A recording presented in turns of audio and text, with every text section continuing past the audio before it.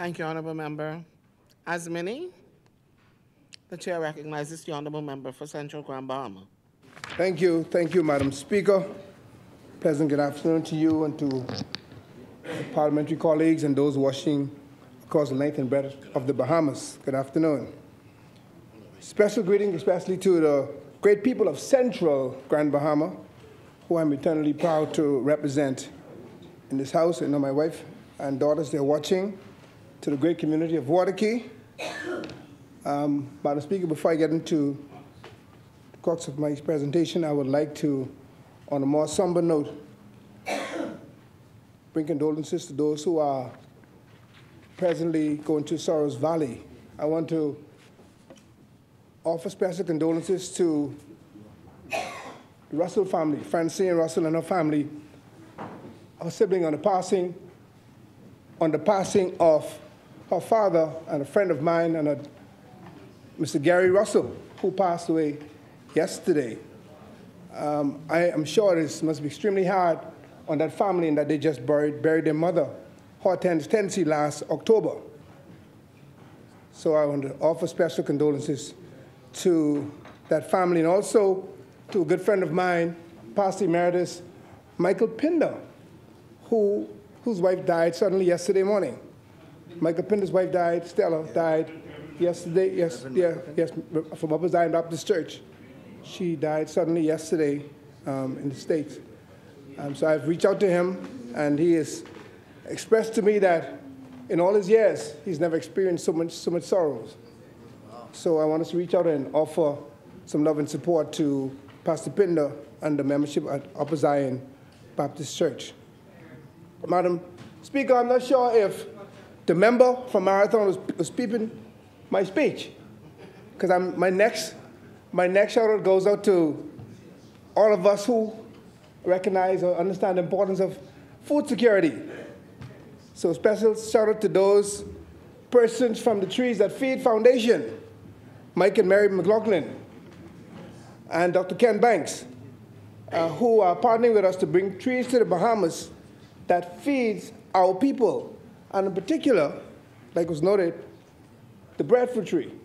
And we have quite a bit of breadfruit trees at our farm in Grand Bahama. And I want to say thanks to my sister-in-law, Terrell Tynes Wilson, who's in Tampa, who introduced me to those wonderful individuals. And I also want to say thank you to our local partners and persons like the spouse of the Prime Minister, the member from Cat Island, Rumkey, and San Salvador, who, as was indicated, is very active in that movement. We have other partners like Mr. Pericles Millis, Mr. Marvin Pinder, Michael Litton. We have a crew from Abaco, all actively involved in food security. You know, I want us in the Bahamas to take this matter serious and let us be more interested in feeding ourselves than our international partners. Madam Speaker, I want to get right into substantial crux of my presentation on this resolution to constitute a parliamentary committee to monitor the protection and enforcement of human rights in the Bahamas. I indeed echo the words of the United Nations in that human rights are inherent to all human beings, regardless of race, sex, nationality, ethnicity, language, religion, or any other status. Human right includes the right to life and liberty, freedom from slavery and torture, freedom from opinion and expression, the right to work and education, and of course, the right to proper health care. And something I want to note in this Parliament, over the last few weeks and months, I've never seen so many appeals going out for blood. Every day on social media, you get 6 or 7 flyers, different persons needing blood. Don't know what's going on in this country, but our blood bank needs to be serviced. All of our service clubs in this country, including our parliamentarians, I'm not sure people want our blood, but we need to go and service the blood bank. We have the service organizations like Rotary, Kiwanis, Lions Club, and other social, and the churches.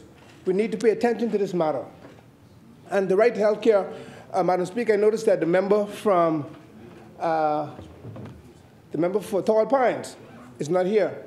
I want to mention a health concern that I had. I was in Freeport a few Fridays ago, my wife and I driving home, and we came across an accident.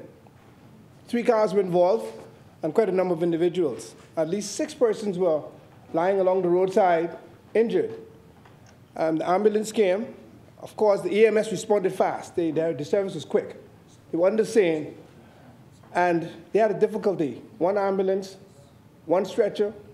They had about 6 or so injured on the ground, and one of the persons that was injured had a broken leg and a dislocated ankle, and was sitting up trying to support herself because the airbag had deployed into her chest. And I was there helping as best as I could to support. And, you know, God bless the EMS came there with the bag. And all of a sudden she said, I need light. It was dark. The EMS didn't have any lights. Either there was none in the ambulance or they didn't have it. In Grand Bahama, yes, on a Friday evening.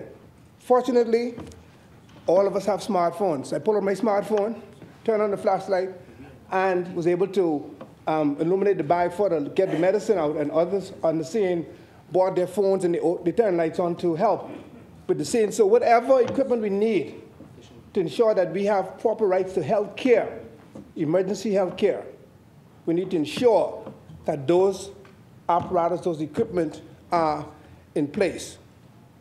Madam Speaker, we know that the Bahamas has proudly been a part of several regional and international human rights accords. Our position on these bodies have allowed us, as a country, to play on the big stage, so to speak.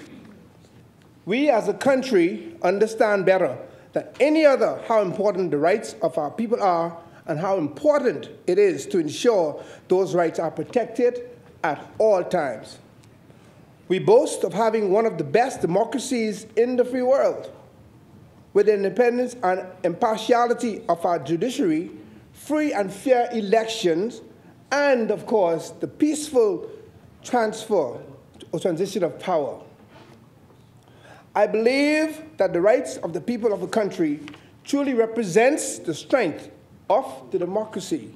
So yes, this resolution is indeed important, and I will repeat that. I believe that the rights of the people of a country truly represents the strength of their democracy. So yes, this resolution is indeed very important. However, Madam Speaker, in the same right, we still have a very long way to go.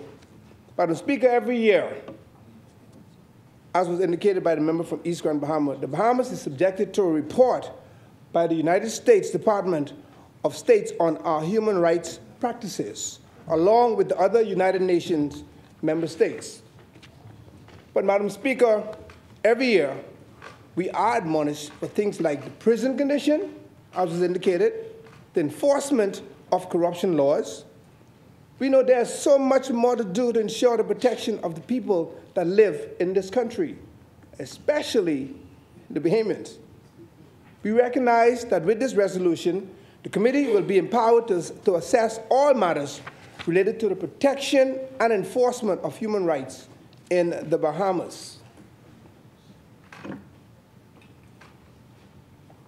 It measures the level at which human rights in the Bahamas is consistent with the Bahamas' regional and global obligations, and report to Parliament every 3 months, according to this resolution, with a view of guiding the legislative process. The committee will have to report on the measures designed to improve the quality of life and status of all people, including the most vulnerable and marginalized group, particularly, Madam Speaker, in the context of climate change, sustainable development, and I want to add food security. This, Madam Speaker, we believe is a noble effort. I want to remind this noble House of another noble effort, or remind this honorable House of another noble effort.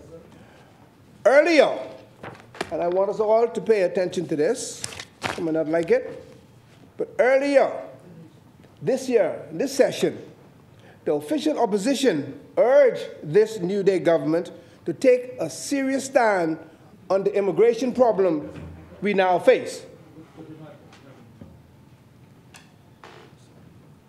Madam Speaker, earlier this year, the official opposition urged this New Day government to take a serious stand on the immigration problem we now face.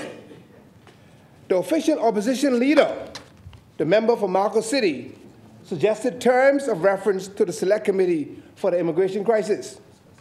But this New Day government voted against it. That's a serious matter. Our leader, along with our team, suggested terms of reference to the Select Committee on Immigration, and we turned it down. We didn't see the urgency there at all. No urgency.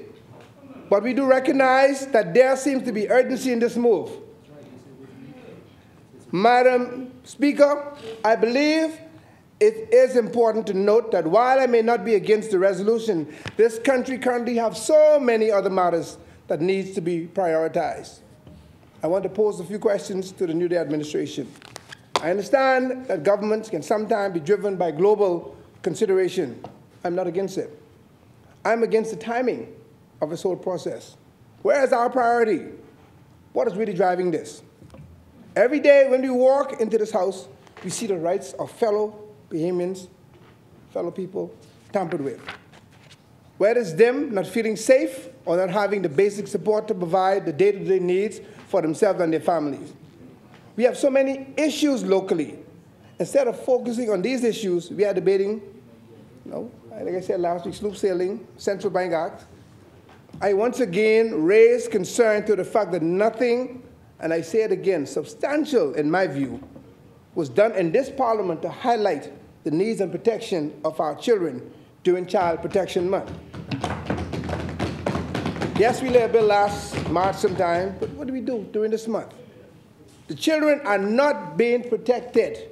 They're not given priority. The youth are not empowered. Since my last presentation last week, when I talk about the importance of us getting together and holding hands, looking out, seeking out those who may be lost in the sawgrass of crime, of drugs, of violence, of abuse. A young mother was crying on Monday over the loss of 2 sons, murdered at the same time. We just said, let's hold hands, let's see what we can do to protect our families, to prevent the mother from crying out and saying, why didn't we hold hands yesterday? Monday morning, or awoken early Saturday morning to the news that 2 of our sons were murdered. We need to set goals. We need to devise a plan, and we need to act in unison, and we need to do it now. When will the Bahamian people be the priority of this new government, of this Parliament? Madam Speaker, Bahamians are ready for relief. They want more. Our people deserve more. They're looking to us. Our people are relying on us. As always, Madam Speaker, I was asked by the member for West Grand Bahama about my timing, and I told him I'll be my regular under 15 minutes. And I stick to that. I'm a man to my word. As always, we want this administration to do well, because governments are continuous.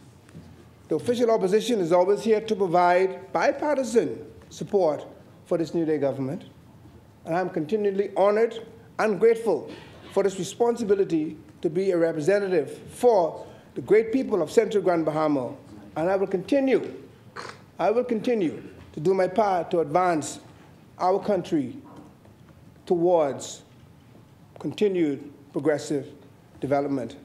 Madam Speaker, colleagues, Central Grand Bahama stands in support of this resolution. Thank you, Honourable Member.